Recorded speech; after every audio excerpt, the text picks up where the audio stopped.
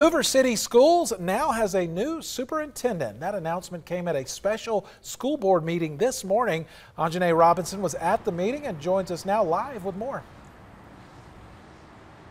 Well, Dr. Kevin Maddox has worked for Homewood City Schools for several years in multiple positions as a principal and an assistant superintendent. Now, the Board of Education, during their special called meeting today, they announced the new superintendent and says they met with more than 7 candidates and narrowed it down to about 2. Now, after many interviews, every member of the board came to the decision independently that Dr. Maddox was the right person to lead the Hoover School District. Get him here so he can go around and meet every principal, every assistant principal, meet the central office staff, and begin that relationship building that it takes to be a successful superintendent. Now, the Hoover Board of Education says that they see the Hoover School District moving in the right direction under Dr. Maddox. Reporting live from Hoover, Anjanae Robinson, WBRC, Fox 6 News, on your side.